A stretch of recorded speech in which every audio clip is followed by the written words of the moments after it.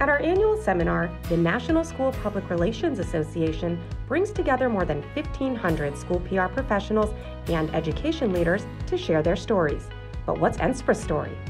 Born in 1935 over a breakfast conversation in Denver, your association began with 31 members, including educators, writers, and crusaders. The first national seminar in 1954 was by invitation only for up to 100 attendees. Those early days featured familiar names of PR pros such as Edward Bernays and Scott Cutlip. At the time, NSPRA was affiliated with the National Education Association, and many of our publications were aimed at educators. Chapters were authorized in 1958 with no chapter fees, and less than a decade later, there were more than 30 chapters around the country. By the mid-1970s, NSPRA had adopted a voluntary accreditation process and a code of ethics.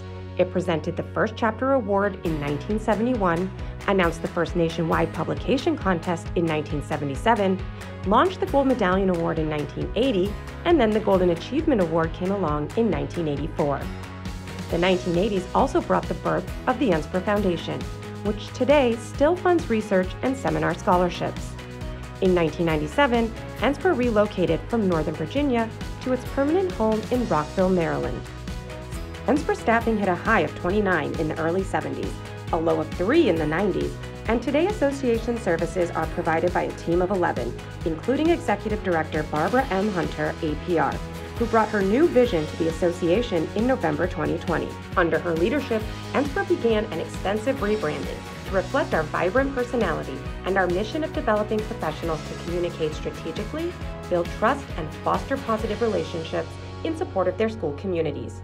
Today, NSPRA staff and executive board serve more than 2,800 members, school communicators, and school system leaders like yourself, and we all look forward to continuing to help our members tell their stories.